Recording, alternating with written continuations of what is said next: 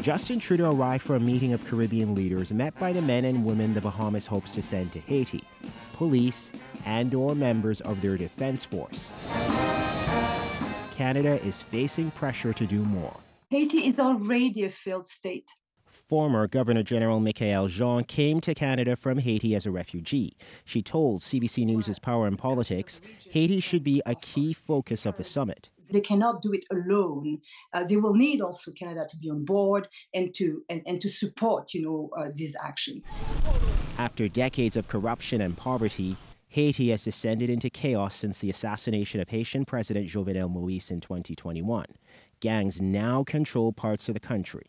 Reports come out regularly of the daily horrors that Haitians have to live through in the gang-controlled areas.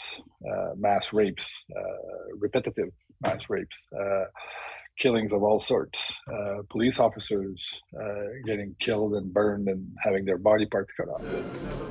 All this is prompting calls for a Caribbean-led security force to intervene, but Caribbean nations want outside help, including from Canada.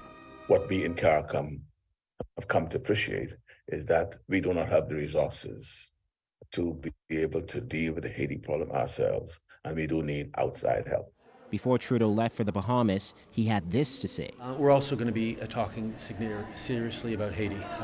Obviously, regional support and regional participation in all the work that Canada is doing down in Haiti is important. From those comments, it's not clear how Canada will be stepping up, but Trudeau has said any response to the ongoing situation must be Haitian-led.